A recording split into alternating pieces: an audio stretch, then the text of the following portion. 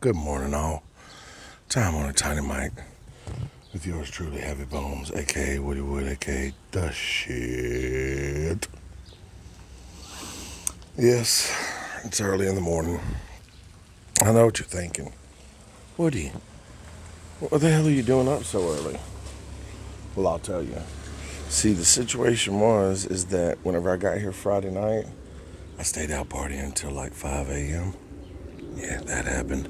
And then I had woke up at like 8 o'clock, and then I walked all day.